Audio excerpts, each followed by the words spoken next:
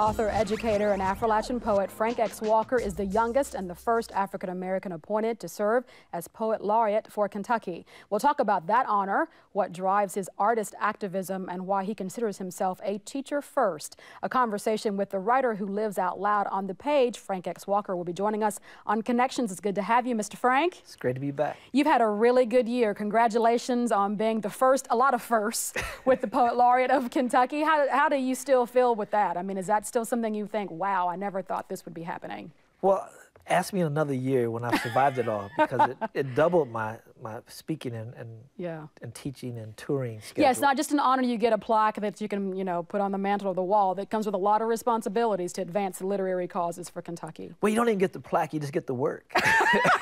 They don't even give you a little plaque? No, it's like, go to work.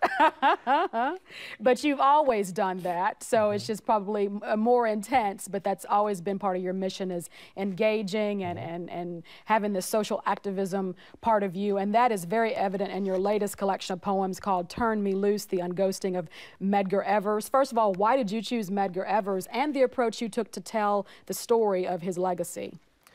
Well, I really feel like I didn't choose Medgar,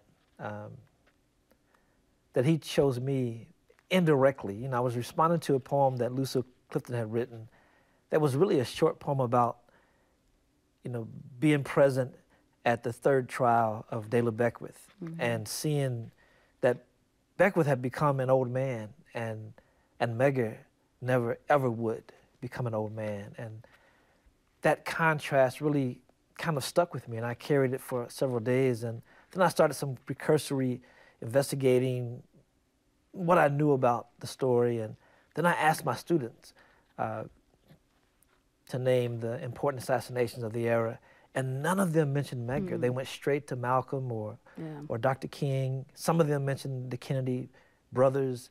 Nobody mentioned Fred Hampton, and none of them mentioned Medgar, and that kind of sealed the deal for me. As an educator, I thought that was an opportunity. And, I started, investigating these, what would become poems later, and made a decision very early on to try to tell the story and really use the voice of the assassin as the core of it, so that people could maybe understand where violence connected to racism comes from. What's the psychological mindset that produces such an outcome. And one of the voices you use is the widow of Medgar Evers, Myrlie, who we still see, who's, was at the inauguration, who's at the 50th anniversary of the March on Washington, speaking as eloquently as ever. And there's a poem at the very end called Gift of Time that you, in her imaginary voice, write. And if you would share that with us, I'd be most appreciative. Sure. Gift of Time, Myrlie Evers. When I was able to see beauty in a world littered with scars, when I discovered stores of memories that a bullet couldn't quit, when I watched the sun grow into his father's face, his laugh, his walk, I saw how faith could be restored, and was finally able to imagine that before he fell in love with guns, before he lost his mother and his childhood, before he needed a reason to hate, to feel threatened, to push back against imaginary walls, collapsing in on him like August heat and no fan. I imagine before all that, little Byron was good. He was clean. He was innocent. And I finally understood that trouble don't last always.